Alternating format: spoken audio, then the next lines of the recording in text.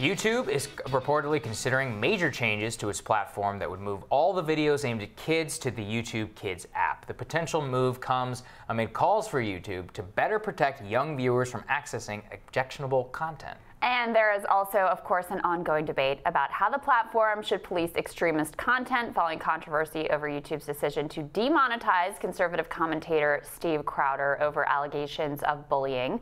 Here to discuss both of these issues is host of The David Pakman Show, David Pakman himself. His program also was demonetized in the wake of changes to YouTube back. When was that, David, that happened? That was April 2017. Yeah, so a little while ago. So, David, thanks so much for being with us. We really appreciate it. Thank you. So just give us a little bit of your view of how YouTube should be handling the proliferation of extremist content on the platform. Well, listen, there's sort of two standards that I think we need to apply here. There's one of monetization and there's other of content being allowed on the platform. And I think that that's being lost in a lot of the conversations that start to talk about things like free speech and censorship. It's really important to understand that there's no sort of inherent right to monetization, never mind to publish content on YouTube. My personal view is I want as much speech as possible, and short of illegal content, that content should be allowed on the platform. The question of whether advertisers should be forced to or expected to advertise on content they or their customers might find objectionable, though, is a different one, and monetization is a different sort of standard than the content itself being allowed. Yeah, people don't have a right to ad rolls. Right. You know? That's exactly right. And a lot of the questions around this are focused on monetization when the arguments being made seem to apply more to whether the content itself should be allowed. And it's really important to distinguish what it is that we're talking about. Yeah. David, another thing I've seen the criticism of is, okay, maybe he doesn't deserve ads on his platform, Steven Crowder, but it's the haphazard way in which these changes and these things go about. I heard you talk a little bit about this on the Joe Rogan podcast. Just outline for us what you think a comprehensive solution that YouTube might be able to take, because you said, as you outlined yourself, one day you just woke up and there were significant changes to your own channel. Yeah, I mean, it's important to understand that the idea of someone deserves monetization is an extraordinarily strange argument to make when we're talking about a company, Google and YouTube, that has terms of service and should be allowed to apply them.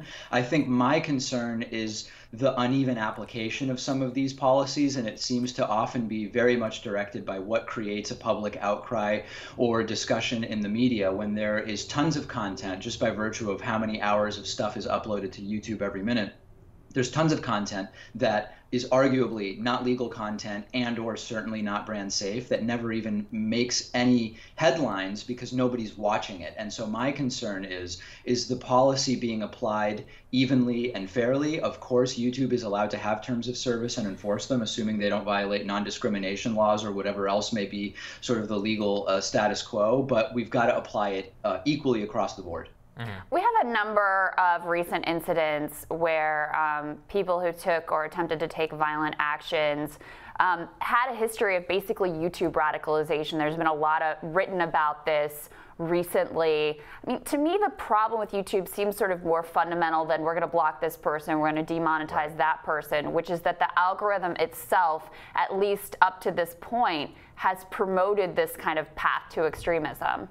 Well, I think it's interesting what you mentioned, because all of these platforms are fundamentally designed to increase watch time on the basis of you watched video A, what videos B, C, and D can the algorithm show you that are most likely to keep you watching as long as possible? And in the same way that a lot of people we've now learned have been radicalized by these echo chambers that are created, I also am hearing from viewers who have been deprogrammed from radical right-wing thinking because of that same algorithm, where they went from right-wing extremist content to someone who's debating right-wing extremist content to something like me. So I think there's examples of all of this stuff, but there's no question that the algorithm is amoral in the sense that all it wants to do is keep you watching or consuming content for as long as possible. That's an excellent point, David. But the reason that we have you is because you're a progressive YouTube star, and I would love your take on the current state of the Democratic primary, particularly what we're dealing with here in Washington, which is the fallout from Joe Biden's comments on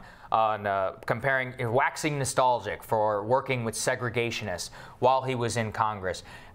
how is it that progressives are going to have to reconcile themselves if Joe Biden will become the nominee if we're 17 months out and he's already doing stuff like this? Well, there's a couple different things there. One, there's not that much reconciliation to do right now. Right now, it's which candidate most aligns with your values and who is presenting policy positions that are most in line with what you want to see, and that's who you support. I mean, we haven't even had the first debate. We're already seeing that Joe Biden has been pretty significantly trailing off from, I think he spiked to around 42% in the polls after he announced he was running. He's down almost 10 points now, and it's been mostly Bernie Sanders and Elizabeth Warren that have been sort of picking up on those declines from Joe Biden. So I think that in the end, most progressives would agree that basically every option right now running on the Democratic side would be a better alternative to Donald Trump. But that's a conversation for at least after we've had a couple debates. Right now, it's support who you most believe in. It's interesting that you say that Elizabeth Warren and Bernie Sanders are picking up that support from Joe Biden. I've certainly seen that with Warren. She seems to be rising in the polls, pulling into second in some. But what are you seeing in terms of Bernie Sanders that would justify that comment? So in the last 5 or so days, Bernie Sanders has declined a little bit in the polls and Elizabeth Warren has gained. But if you go back to the sort of 4 weeks following Joe Biden's original announcement, you can actually track almost every point that Joe Biden lost was picked up by Bernie Sanders, like 80%, with the other 20% going to other candidates. So I think just if you look at, the Real Clear Politics polling average, you'll see that Bernie Sanders' gain mirrored Joe Biden's decline up until about 5 or 7 days ago, at which point it's been Elizabeth Warren that's been gaining. So a tactical question for you, David, something I've been asking a lot of the progressives on this show, which is that Elizabeth Warren has branded herself. She says, I'm a capitalist, but I'm for an economic patriotism plan. Much of the same proposals that would come in practice with a Bernie Sanders. However, Krystal and I were actually at that rally where Bernie Sanders embraced the Democratic Socialist label, saying no matter what they do, they're going to call you a socialist, and I am a Democratic Socialist. Was it tactically better for Elizabeth Warren to call herself an economic patriot, wrap herself in language familiar to the normal American who isn't maybe afraid of socialism, than it was for Bernie Sanders to embrace the socialist label? I'm less sure about whether what Elizabeth Warren did was correct than I am sure that what Bernie Sanders is doing is counterproductive. And I've been talking about this on my program. I mean, I voted for Bernie in the 2016 primary. And even in 2015, I was saying his policies are not socialist policies. They are socially democratic policies in the line of the Nordic economies. And it is counterproductive, particularly when socialist is a smear that is very well used by many on the right in the United States. There's no reason to be doing this sort of self-inflicted damage. And I understand the argument. If either way they're going to call us socialist, why not embrace the label? The reason not to embrace the label is that social democracy is capitalism. It's well-regulated capitalism, not socialism. And I do think that it's a strategic and tactical mistake. I mean, that is a funny thing, is that he is not a socialist, right? I mean, Yeah. He may be. I mean, here's the thing. He may be a socialist and Elizabeth Warren is a capitalist, but on policy, they've come very, very close. I mean, Elizabeth Warren's approach is to work a little bit more within the structure and tweak it, whereas Bernie's approach is to change that structure. But even if they, in the 70s, one came from a capitalist side and one came from an actual socialist side, their platform and policy today is social democracy, and I think that's how it should be branded. Well, and it's mainstream. I mean, Bernie Sanders' platform within the Democratic Party is at this point fairly mainstream. I think my take is a little bit different. I think it'd be very hard for him to try to embrace a different label at this point when he has like 40 years of calling himself Democratic Socialist. So I think probably the calculus is, this is who you are, this is what you've been calling yourself, let's try to make it more comfortable for people and situate it within an American context. That may be. It's just not accurate. And I think that at a certain point, we should be calling things what they are. And single-payer health care and using taxation of financial transactions that add no value to the economy to make sure that nobody is left behind at the bottom, that's social democracy. That's Sweden, Norway, Denmark, et cetera. And I think we should just call things what they are. Yeah, that's an interesting. I think this is really one of the core fights that was going to come down to if there is an alternative to Joe Biden in the Democratic primary, but I'm also intrigued by, I mean, the rise of Pete Buttigieg as kind of a alternative to Joe Biden for much of the neoliberal elite. Type. What is it that you think, what is it about him that progressives have been very suspect of him despite so much of this embrace from the media? Some progressives have been suspect of him, some have not. I mean, I think that what Pete Buttigieg has going for him is that he is extremely articulate in presenting what are, in practice, very similar views to Joe Biden. So whereas Joe Biden has been relatively gaffe-prone and maybe putting the least favorable spin on some of his ideas, Pete Buttigieg is sort of the opposite. But it's coming at the expense of depth, because when I see Pete Buttigieg speak, I'm interpreting that a lot of the policies are similar to those of Joe Biden, but they are sort of lacking in detail. And ultimately, when the debates actually start, that may be something that hurts him. I want to ask you another YouTube question, kind of a different vein. Is the left losing on YouTube?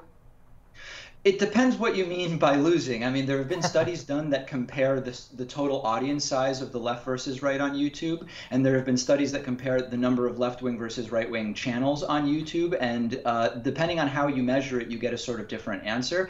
I think that the most important thing is, without getting into the nitty-gritty of the numbers, corporate media presents mostly a corporatist, sensationalist point of view. So even whether you're talking about CNN or MSNBC, that MSNBC editorially takes more of a center-left position, the primary sort of filter is ratings and profit. And just having an alternative to that on YouTube is a really great thing for the left, even if they are 5% behind or 5% ahead of the right on YouTube. I actually don't know the answer as to who is winning, because who is winning depends on what it is that you're measuring. But there's no question that the big YouTube channels have presented a really valuable alternative to the sort of centrist, corporatist line that we get on most corporate media. And then, of course, you have Fox News, which is a different approach altogether. And I think that comment applies to the right as well. It's the YouTube perspective presented by the right is not centrist or corporatist. You know, from what I think you would know more about this than me, but from what I've seen, it's a more reactionary version of the right. And do you think that's the direction that the Republican Party will ultimately head in?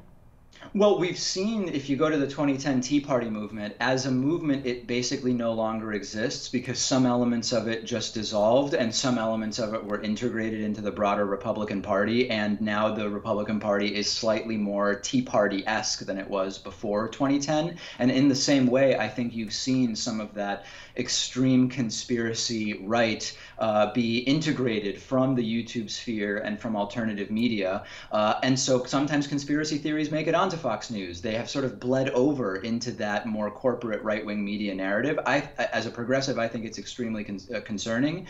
It'll be up to the people that are part of that movement to decide whether those are voices that they want to be heard within mainstream conservatism. One thing I do find, though, interesting, David, and I'm curious for your perspective on this. You went on the Joe Rogan podcast. You've engaged with guys like Dave Rubin. I mean, they are frequently smeared in the New York Times and others as gateways to the alt-right.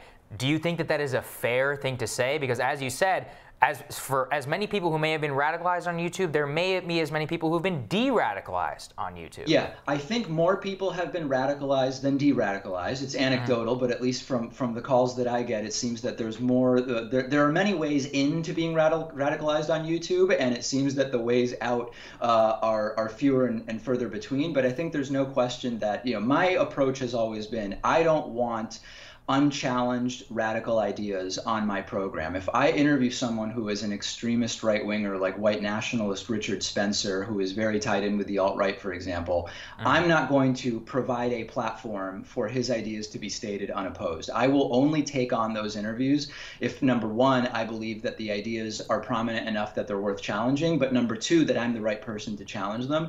That's my approach, and I think you're alluding to some people that have a different approach. What was that experience like on the Rogan podcast? That's like, he gets such an insane audience. What has that been like for you? It's been great in terms of people learning about my program, and I've heard from many sort of center-right people who say, I don't really agree with a lot of your conclusions, but I appreciate you sort of being upfront in how you reach them, and that's a better way to engage on the ideas rather than ad hominems and bad faith arguments. So, I mean, once you get there, it's just a 2-hour conversation with another guy in a room, and it's sort of very informal and casual. Then you leave and you realize that he has this audience of millions, and everything you said is being analyzed, but it was a great experience. Well, thank you so much for joining us, David. I had to get you on the show after we heard you there. Really interesting perspective. One of the most interesting people on YouTube. It was my idea. Right now. Thanks for having me. Really thank you, David. We appreciate it. Thanks, David. Thank you. I will have more rising after this.